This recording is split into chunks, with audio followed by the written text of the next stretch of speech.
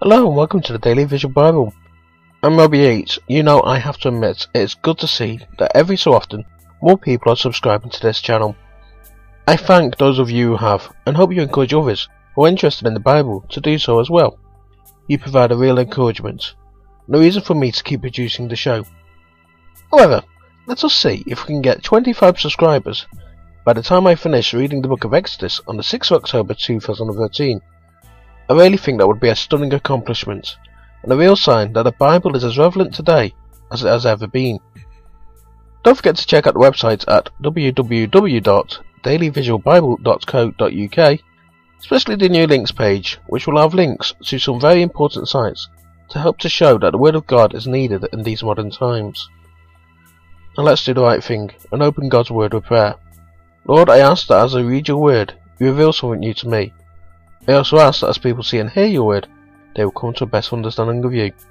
Amen.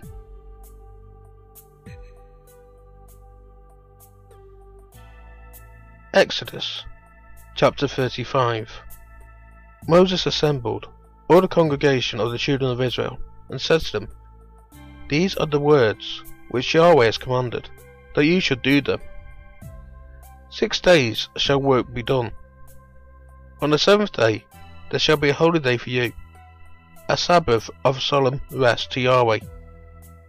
Whoever does any work in it shall be put to death. You shall kindle no fire about your habitations on the Sabbath day. Moses spoke to all the congregation of the children of Israel, saying, This is the thing which Yahweh commanded, saying, Take from among you an offering to Yahweh. Whoever is of a willing heart, let him bring it. Yahweh's offering: gold, silver, brass, blue, purple, scarlet, fine linen, goat's hair, lambskins, dyed red, sea-cow hides, acacia wood, oil for the light, spices for the anointing oil, and for the sweet incense, onyx stones, and stones to be set for the ephod and the breastplate. Let every wise-hearted man among you come, and make all that Yahweh has commanded: the tabernacle, its outer covering, its roof, its clasps, its boards, its bars, its pillars, and its sockets, the ark and its poles, the mercy seat, the veil of the screen, the table with its poles, and all its vessels, and the showbread, the lampstand also for the light, with its vessels, its lamps, and the oil for the light, and the altar of incense, with its poles, the anointing oil, the sweet incense, the screen for the door, at the door of the tabernacle, the altar of burnt offering, with its grating of brass, its poles, and all its vessels, the basin and its base, the hangings of the court, its pillars, their sockets, and the screen for the gate of the court, the pins of the tabernacle, the pins of the court, and their cords, the finely worked garments for ministering in the holy place, the holy garments of Aaron the priest, the garments of his sons to minister in the priest's office. All the congregation of the children of Israel departed from the presence of Moses.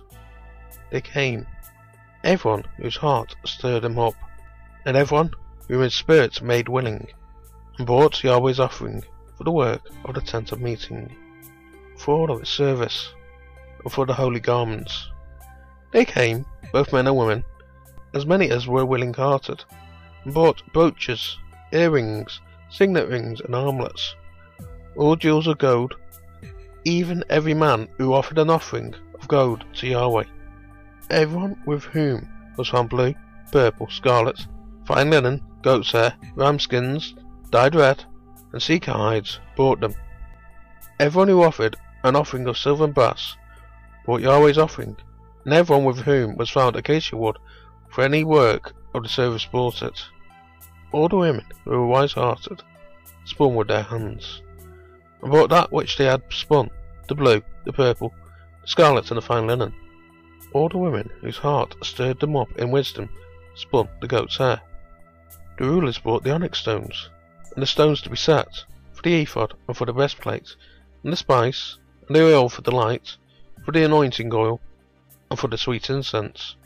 The children of Israel brought a freewill offering to Yahweh, every man and woman, whose heart made them willing to bring forward the work which Yahweh had commanded to be made by Moses.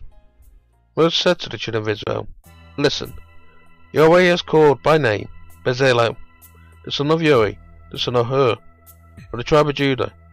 He has filled them with the Spirit of God, in wisdom, in understanding, in knowledge, and in all kinds of workmanship, to make skillful works, to work in gold, in silver, in brass, cutting of stones for setting, and carving of wood, to work in all kinds of skillful workmanship.